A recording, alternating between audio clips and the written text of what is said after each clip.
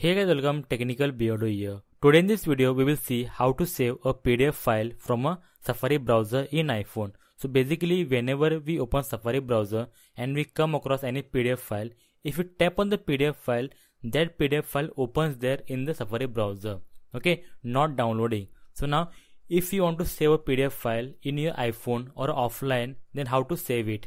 Because if you tap on the PDF file in a browser, it will open instead of downloading in your iPhone. So now how to save a PDF file in iPhone? Very simple. Any PDF file you come across, just do one thing.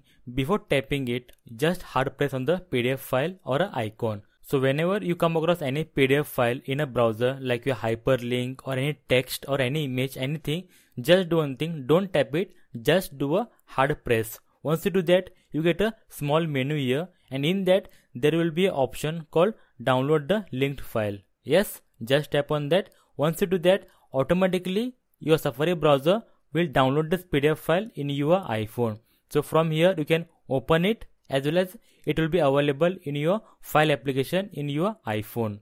So basically just hard press and click on download linked file, and that file will be saved in your Safari browser or a file application in your iPhone. So guys, that's it. I hope you like this video. I hope you got this trick, and if yes, please give a like. Please subscribe for more videos on iPhone tips and tricks and iPhone solutions. Until then, thank you very much. Bye bye. Take care. See you in the next video.